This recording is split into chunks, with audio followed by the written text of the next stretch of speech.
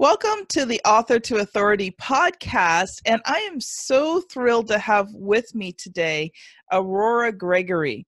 And even though we work in slightly different industries, I already feel like she's a kindred spirit, and I haven't even known her that long. Now, Aurora was, as an 8th grader, was a finalist in a speech contest, and she didn't win, but that just might have been the start of her career as a communicator. And she is the co-author of Get Picked: Tips, Tricks, and Tools for Creating an Irresistible Speaker Proposal. And she works with brands to get their message right, create communication programs that connect with customers, and develop marketing strategies that work. And today we're going to be talking about a subject that's near and dear to my heart, and that is, how do you get on stages? Part of your journey to becoming that authority, and especially once you're an author, is moving from that one-to-one model to a one-to-group model, where your business grows exponentially because now you're doing something once to a larger group of people and getting better results. So Aurora, I'd love to welcome you to the show. Thank you so much, Kim. And you're right. We have become fast friends and definitely kindred spirits. Thanks for having me on the show. And I'm excited because Aurora sent me her book. Yay! And I've been reading through it, and I've got a couple of sections picked out for our discussion today. So the book is called Get Picked. Go on Amazon, get it. I have been thoroughly enjoying this book, and I have been learning a ton. So I'm going to share a few things that just really impacted me. But first, Aurora, why don't you tell us a little bit about yourself so the audience gets to know you? Thank you so much. I have worked as a marketing communications consultant for probably about 20 years or so.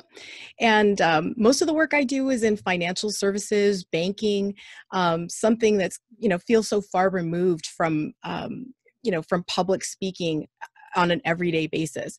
But one of the things that my clients challenged me to do probably about 15 years ago was to help them and their subject matter experts, the folks in their businesses that have incredible zones of genius, was to help them to get on stages where they could network, where they could share their services with a large audience.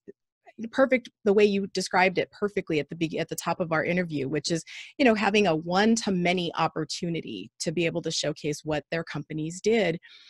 And when they asked me and my co-author David Pitlick to do this, they were having some success, but not great success. And so to go in and kind of revamp what it was that they were doing, and we were able to develop a strategy, kind of a 5-pronged strategy for how to create great speaker proposals. And once we did that and got it refined, we were finding great success for them. And what we realized is that if any speaker could apply the strategy to their own speaker pitches or proposals, they could achieve similar success. So we decided to write a book, and Get Picked as the result of that. And what's been awesome is we've continued to have that same success for our corporate clients, but we're now seeing that same success happen for other speakers. And that, honestly, for me, is something that just thrills me. I love seeing people achieve their goals. I love seeing entrepreneurs step out and take on the challenge of the stage and the microphone and find success in it. So I love to talk. I love to encourage. I love to coach. And being able to do that for speakers and entrepreneurs has just been really wonderful. So I continue to do my work as a marketing communications consultant, but it's been wonderful to develop relationships with speakers and to encourage them. That is awesome. And I'm going to read you just a quick quote from the book, and then I'm going to let Aurora go, and then I'm going to share with you a little bit more. But one thing that really kind of caught my attention, and I think it kind of applies to me at my stage in my speaking journey, is don't despise the day of small beginnings. And I think we have a misconception that you go from being an unknown speaker, and all of a sudden you're speaking on stage to hundreds and hundreds of people. That's not you. Okay. If you're rich and you could afford to pay to get on these stages, yes, it can happen. You know, if you've got $10, $15, $20,000 that you're willing to throw at an event organizer, I'm sure they will let you on stage with a little bit of training. That is not how most of us begin. So in the book here, you say, don't overlook the value and benefits that investing in speaking at smaller events can bring. Small events can deliver big returns to your career, your business, and your message. And some of the benefits are there's a lot more opportunities out there. Local chapters have monthly meetings, so they need 12 times as many speakers per year, giving you 12 chances to speak instead of the one offered at a national event. There's less competition for these spots. And sometimes they're really looking for people, so they're kind of desperate. And there's a lot less out-of-pocket expense because you don't have traveling costs. So when I read that, I thought, wow, that's really cool. And it just really cemented in me, because I'm taking the road of booking into a lot of smaller events this year and working up towards those bigger events. So thank you for the encouragement in your book. So Aurora, I'm going to let you loose now, because I know you've prepared lots for us today, and then we'll discuss your book a little bit more. Absolutely. So, and yes, I would encourage anyone to, take those small steps. Most people discover either speakers or entrepreneurs, you discover them once they become very successful. And it creates the impression that sometimes there was some type of overnight success. And that generally isn't true. Most overnight success took several months, several years to actually develop. So be willing, be focused, be interested in taking those small steps, knowing that as you take steps, bigger things, bigger opportunities, bigger connections, things grow out of small steps. That's how you build. So just a note on that. I just want to encourage everybody. There's a reason that we shouldn't despise the day of small things. But in terms of pitching yourself as a speaker, I want to talk a little bit about that 5-pronged strategy that we talk about in the book, because I think that it really is such a game changer for folks. So the first part of that strategy is you've got to have what we call a hot topic. You decide and determine a hot topic by really knowing your audience really well. You need to be able to understand, what are their pain points? What are their concerns? What are their challenges? What do they need? Do they need to be encouraged? Do they need a change in focus? What do they struggle with? You determine your topic and how you're going to approach that topic based on what your audience needs to know. What are the pain points that you're there to solve? Once you can define that hot topic, everything else kind of flows out from there. Now, Aurora, I'm going to stop you for 1 second. Sure. A lot of our listeners are entrepreneurs who actually haven't been on stages yet. So can we kind of maybe just twist that a little bit? Because I think sometimes it's important too, when you aren't on those stages yet and you don't know what your audience is going to be, that you can focus in on the same thing, but focus in on what you specialize in. Because if you haven't been on stages yet, you don't always know what the audience needs. But I think a good starting place is knowing who you are, having your hot topic message and how you help people.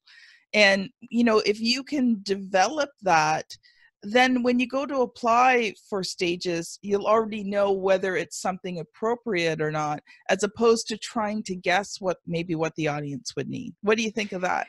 Well, I think that's definitely true. You need to certainly understand what your zone of genius is, what your expertise is, what you're expert in.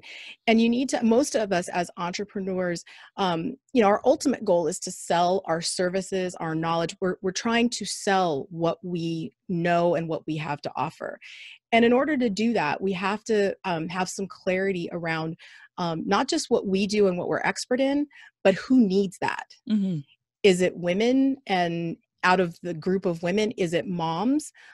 Is it career women? Is it men who are getting ready to experience maybe a change in life? They're getting ready to retire. Like, who who is it that you serve with what you sell? Mm-hmm. That acts as honestly a type of parallel for the audience that you would want to speak to. Because once you can define who your customer is, who you're for, who you're looking to have buy what you offer, you can translate that fairly easily into the type of audience that you're trying to get in front of.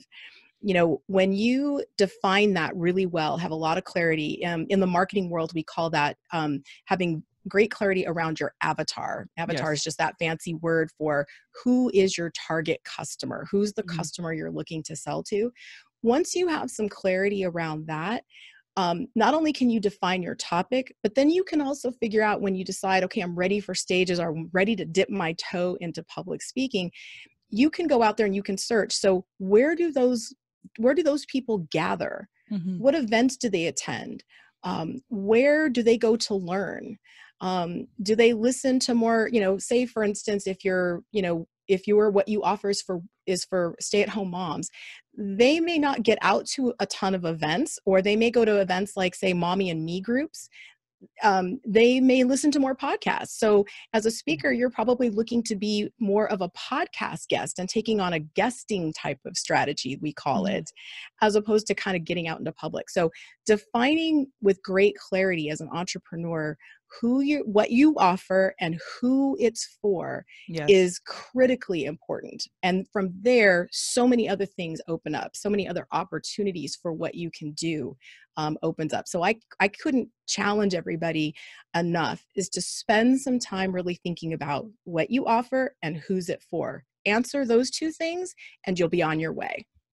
Awesome. Thank you. I just wanted to clarify that a little bit, because I know a lot of our listeners aren't on stages yet and they're looking to get on those stages. So important. And I'm so glad that you stopped us so that we could, address that, because it can feel a little daunting, especially when you're getting started. There's, probably that quiet place in your mind where you're thinking, gosh, I really would like to speak, but I don't know. Where do I start?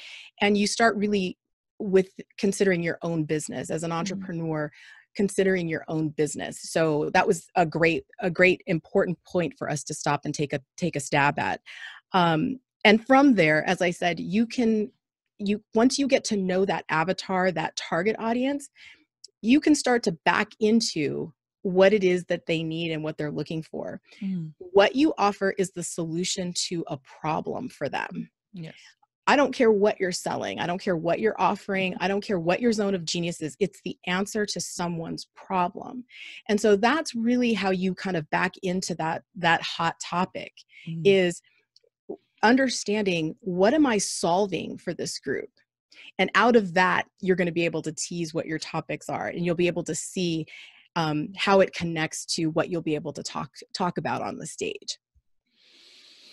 And just one other thing before we get on to the second one, while you were talking, was, sometimes you may not know, but there's easy ways to do research. Absolutely. Social media is a great way to do research. If you're not sure if your topic is going to resonate or how it kind of goes, or you're trying to think of a really good topic, put some ideas out there on Facebook, on Instagram, on LinkedIn, and just say, what, I'm working on my signature speech, and I was just wondering, what do you guys think of these topics? And have people vote, and then you have good solid knowledge. And if you do it over several platforms, it gives you a good general idea of what would be some good topics for you. So just a suggestion. Absolutely. I would definitely use, social media, the group that follows you.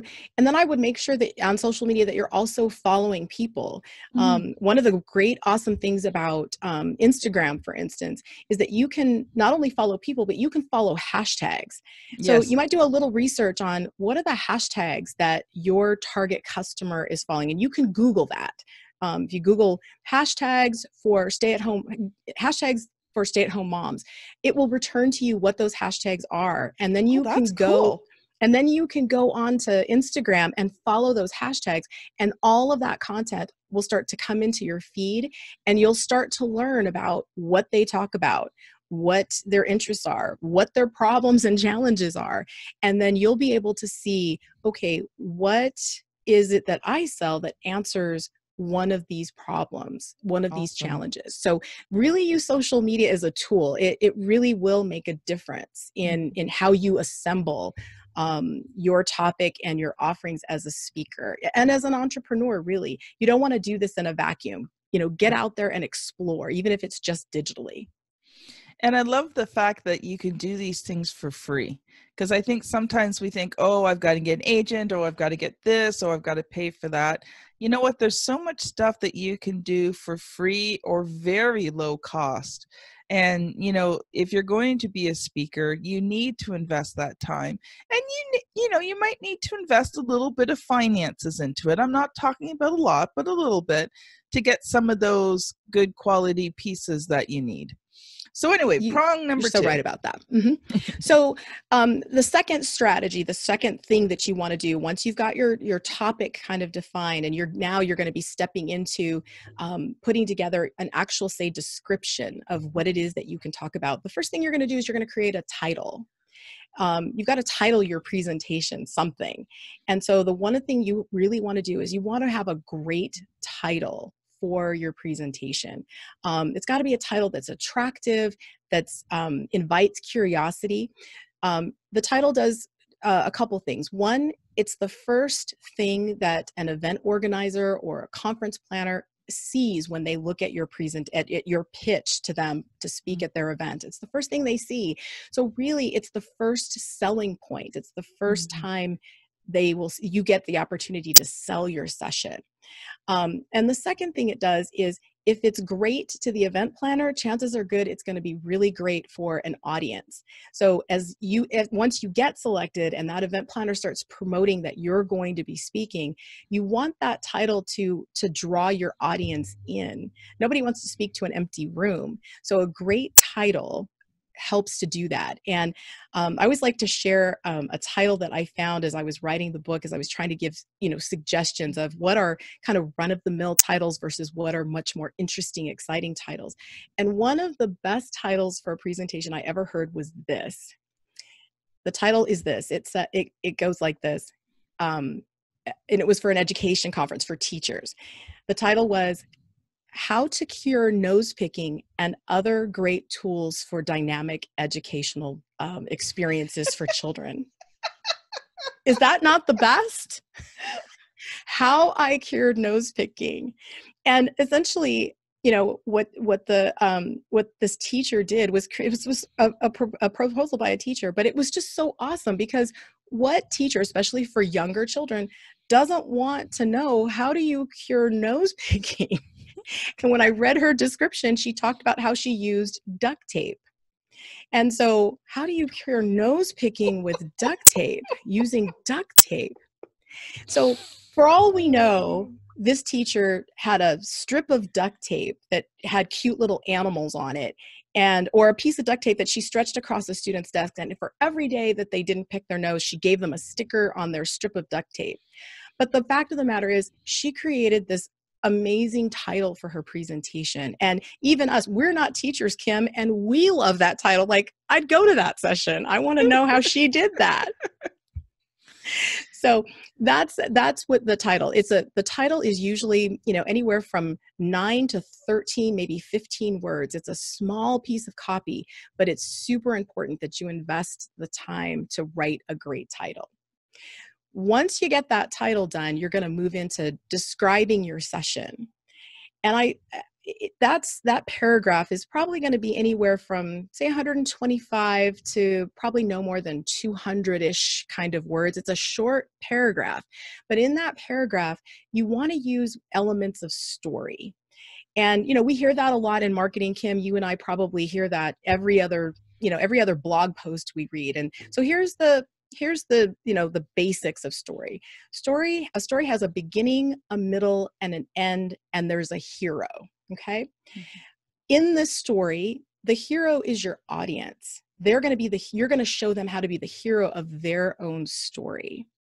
the beginning of the description of your presentation should talk about where they are right now, the problem that they face, the challenges that they struggle with, where they are right now that's not ideal.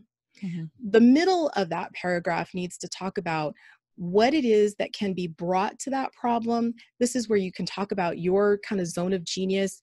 You want to be able to talk a little bit about maybe how you went about addressing the same problem. That's the middle of the story.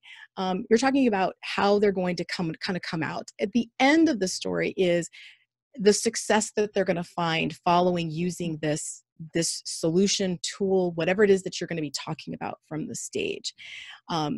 Those 4 things constitute a story that you're going to tell in this paragraph. And it's important that when you write that you use words like they and the audience. You don't want to use words like, I'm going to talk to them about, I'm going to tell you how. You want to be able to say, the audience will learn. Following this session, attendees will be able to. You want the description to communicate that you're there to serve and to train them so that they can, in fact, become the hero of their own story, come out the other end with a different outcome, be different than they were than when they started or when they sat down. It's funny you said that, because the section, I might as well read it now, because the section I was going to read to the audience was, brevity is a virtue. If Abe could do it, so can you. Talk about a hook. Most such session descriptions have a fixed word limit. These limits are often a few hundred words. So is it even possible to tell a complete story in so few words? Consider this. Abraham Lincoln's Gettysburg Address, one of the most famous speeches in American history, was a mere 278 words long. If good old Abe could tell a gripping story about our nation's struggle for liberty in only a few brief paragraphs, you can tell your story just as succinctly and hopefully as memorably.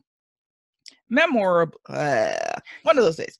Being economical in your word choices is a true art. It is. It's funny, I actually struggle with this. And you would think, Kim, you're a writer. How do you struggle with this? I struggle with it because I write thousands of words a day. I write chapters at a time, where I get to expand out ideas. You give me a short word limit and I'll spend all day just to write a few hundred words briefly. Now I am getting better at it, but I'm like, I don't like this. I just want to, can I have 5 more words, please?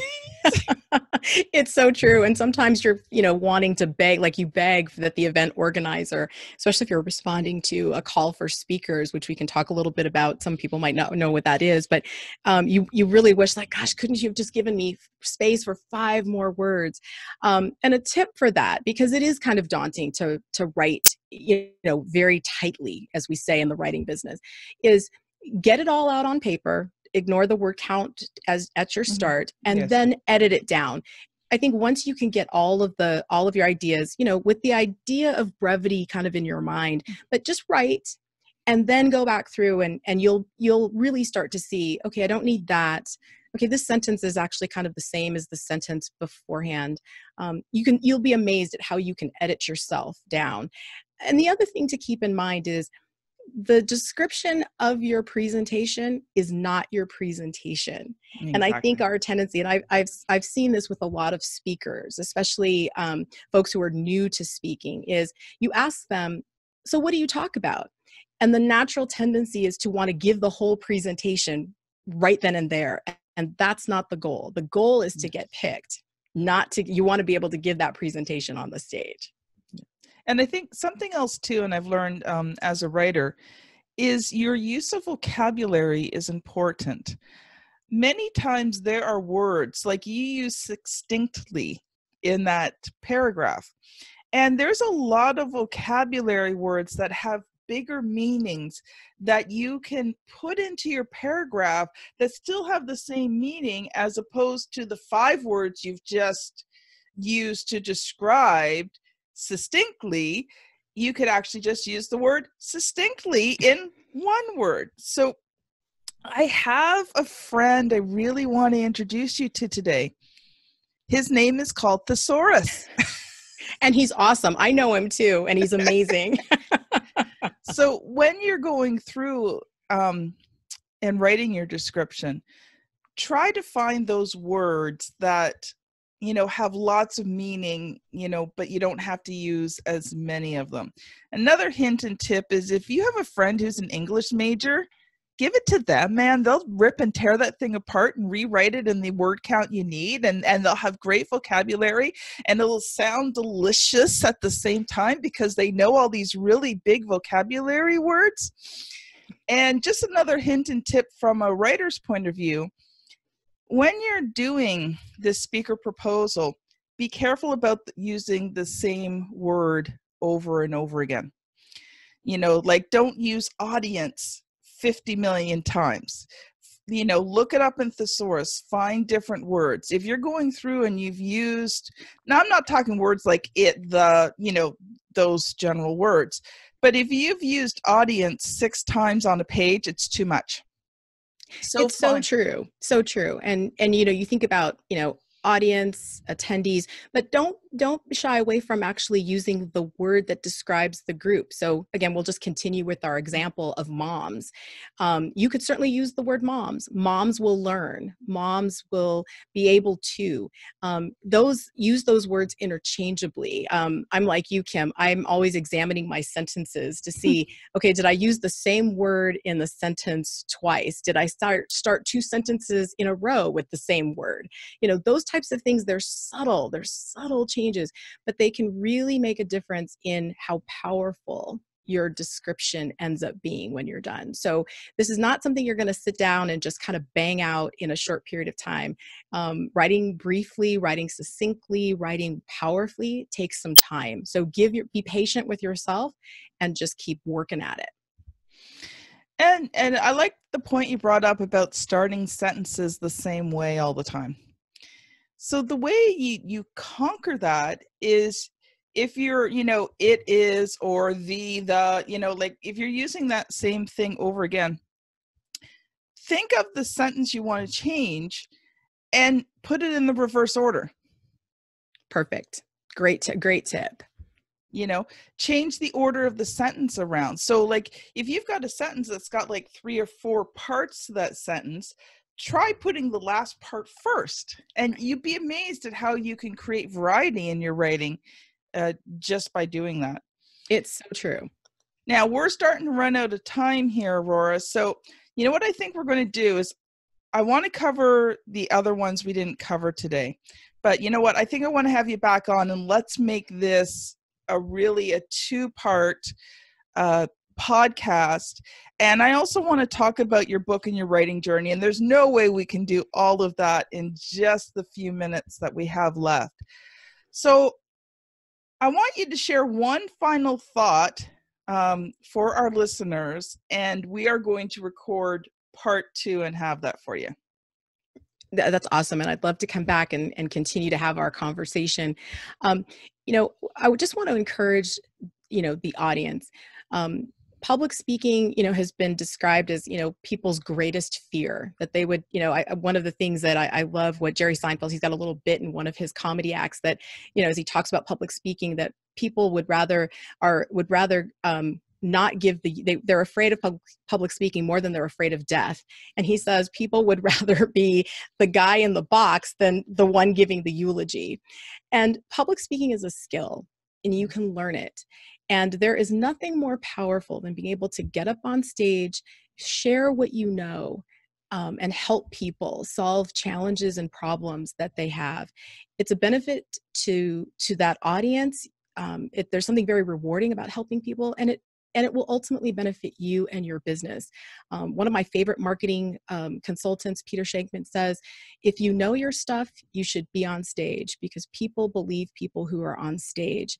I want to just encourage you, whatever your zone of genius is, you know your stuff and you do belong on stage. So be thoughtful about this and really strongly consider adding public speaking to your marketing effort. It really is a powerful tool. And just one thing to note, there is an amazing organization. If you're terrified of just speaking in public in general, this organization will really help you overcome it. They give you support. I'm part of the organization and I learned a lot. It's called Toastmasters and it is worldwide. And it'll take you from having never spoken on stage and get you to being very comfortable speaking in front of groups. And one of the things I love about Toastmasters is the feedback that you receive. I prepare a lot of my speeches and I try them out at Toastmasters, and my Toastmaster group gives me lots of support and help and feedback on areas on how can I take this one little thing and improve it. And so, you know, if you've never even spoken in front of a group, Toastmasters is a great organization. It's encouraging. You know, you'll feel comfortable. They will help you write your first speeches. They give you mentoring and support, and they just get you used to being in front of a group of people. So that's my suggestion for it if you've never spoken before and you're looking. But even if you are, you know, decent and you just want to improve your skills, Toastmasters is a great organization. Now, they're not going to teach you how to sell from stage. That is a specific skill that you need to get training on. But if you're just looking to get comfortable on the stage and general body language, wording, things like that, Toastmasters is amazing. So this has been Aurora Gregory and Kim Thompson-Pinder on the Author to Authority podcast. Thank you so much for listening today, and make sure that you tune in to part 2, which will be the very next episode to this one, and have a great day, everyone. Bye now.